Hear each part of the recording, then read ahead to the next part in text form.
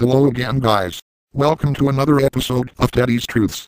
This is a very special episode. I will talk about the lies we are being fed. Did you know there is a government base in the center of the moon? Well, there is. And inside of this base I have strong evidence to believe that there is a time machine.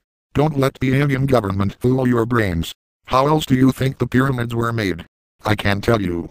The pyramids were created by people from the future with the technology to do so. They were sent through the time machine in the moon back to the past to create them. I also believe that this alien government has created people like bronies to show a perfect example of a loser, and how they function in modern society. I'm not sure why they would do this, but it could be something to filter the weak from the strong for the future generations. Whoever joins the bronies are the weak, and will be eliminated soon. Those left are the future of the planet. That is actually a pretty damn good idea, so I agree with the alien government there. But I don't understand why they must keep these secrets from us. We deserve to know the truth. Open your eyes, people. Don't let the alien government twist your perception. We need to break through the moon's surface and expose the government and their time machine. They use the time machine to cover up events of the past. The events they don't want you to see.